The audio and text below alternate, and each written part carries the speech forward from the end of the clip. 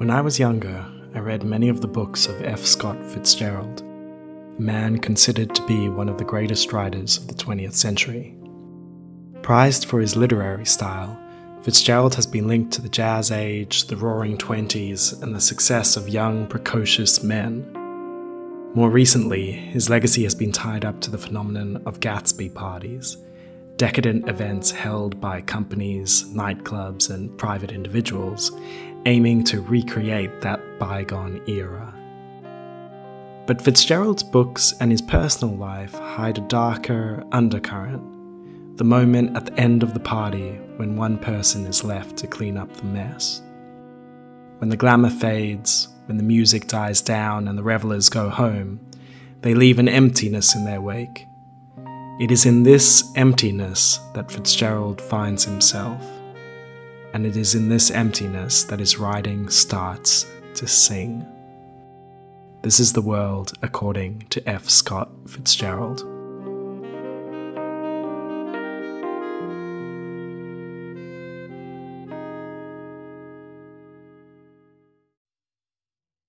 Fitzgerald believed in the possibility of eternal youth, the idea that we can cling on to certain moments in life and never let them go, if only we cling on tightly enough. The belief began in his early 20s. At 23, he published This Side of Paradise, and the book became an instant success, winning him fame, fortune, and the love of his life, Zelda, who had agreed to marry him on the condition that he became a published author. This Side of Paradise reads as a typical coming-of-age novel. It's semi-autobiographical, reflecting on Fitzgerald's time studying at Princeton. He writes fondly of his university years, reflecting on youth as a time of love and beauty, of eternal romance, a time when the whole world lay at his feet, waiting to be discovered. His writing is lyrical and poetic, with an internal rhythm, a beat that thrums beneath the prose, a lilt and harmony that captures the highs and lows of those early years.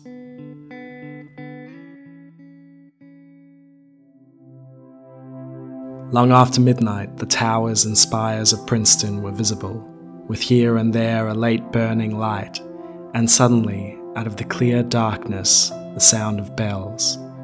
As an endless dream it went on, the spirit of the past brooding over a new generation, the chosen youth from the muddled, unchastened world, still fed romantically on the mistakes and half-forgotten dreams of dead statesmen and poets. Here was a new generation, shouting the old cries, learning the old creeds, through a reverie of long days and nights, destined finally to go out into the dirty, grey turmoil to follow love and pride. A new generation dedicated more than the last to the fear of poverty and the worship of success, grown up to find all gods dead, all wars fought, all faiths in man shaken. In his mid-30s, Fitzgerald looked back on these younger years. His thoughts were filled with nostalgia and longing. No matter how hard he tried, he could never recapture the man he used to be. He wrote years later, "There are still times when I creep up on him, surprise him on an autumn morning in New York, or a spring night in Carolina, when it is so quiet that you can hear a dog barking in the next county. But never again as during that all too short period when he and I were one person, when the fulfilled future and the wistful past were mingled in a single gorgeous moment, when life was literally a dream."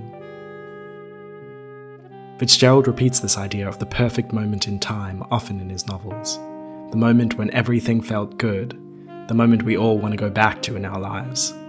It's there in his most famous work, The Great Gatsby, a story of longing for a past that no longer exists. The Great Gatsby begins with Nick Carraway, the observer, protagonist, spotting his neighbour, the elusive Gatsby, on his lawn, standing at the edge of his mansion by the edge of the sea. Nick is about to say hello when he hesitates. I didn't call to him, for he gave a sudden intimation that he was content to be alone. He stretched his arms toward the dark water in a curious way, Involuntarily, I glanced seaward and distinguished nothing except a single green light. The light belongs to the house of Daisy, Gatsby's long-lost love, the love he wants more than anything to recapture and restore to its former glory. One day, he hopes, Daisy will attend one of his parties, they will meet, and he will win her back again. The plan hinges on a single gambit. If Gatsby can present himself as perfect, the rich, popular man in the mansion, the dream of success, then Daisy will have no choice but to fall for him. In trying to capture the perfect past, he must make himself perfect in the present. To reclaim the young relationship, he must be everything that youth symbolizes: newness, vibrancy, spontaneity, and bursting with popularity. When they do eventually meet, the gambit pays off at first. Daisy is impressed by this new Gatsby. She is dazzled by the world he has constructed for her. She laughs in joy at his crisp new shirts, at this dazzling man who seems almost too good to be true, because he is. But there is a sadness to her, too. She is not the woman she used to be.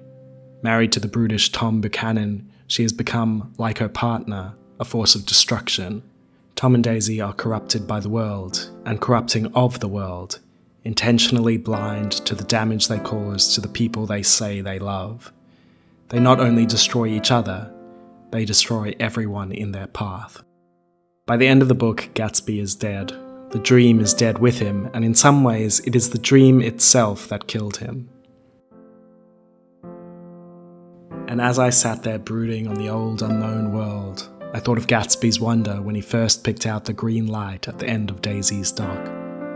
He had come a long way to this blue lawn, and his dream must have seemed so close that he could hardly fail to grasp it.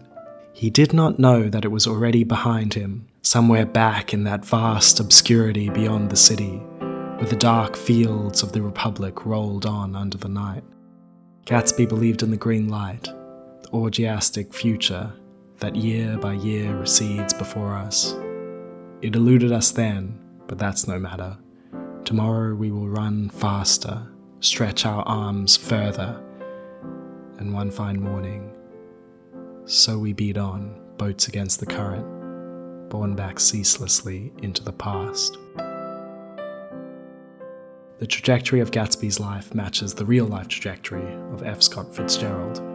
Following his early success with This Side of Paradise and The Great Gatsby, Fitzgerald wrote increasingly about personal tragedy, the breakdown of his marriage, his wife Zelda losing touch with reality, and his own disintegration into alcoholism and self-doubt.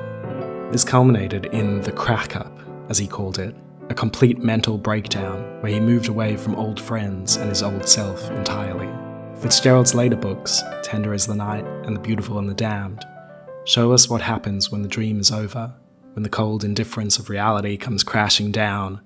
Like the end of the Roaring Twenties, Fitzgerald's own boom years ended in misery and loneliness.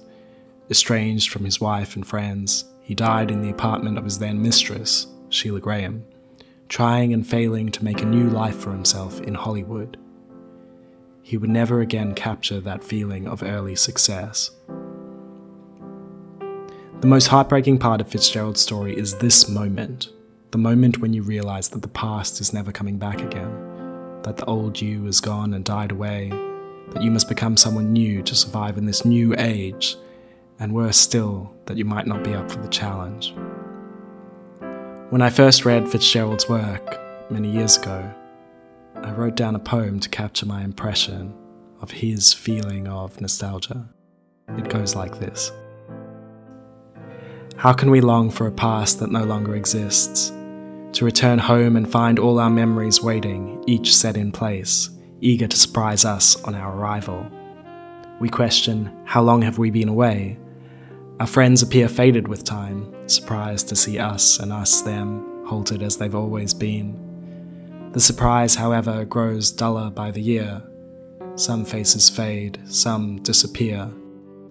Soon none will be waiting, and the room, it will stand empty, all but a picture frame, firm as the day it was made. The one moment everything was perfect.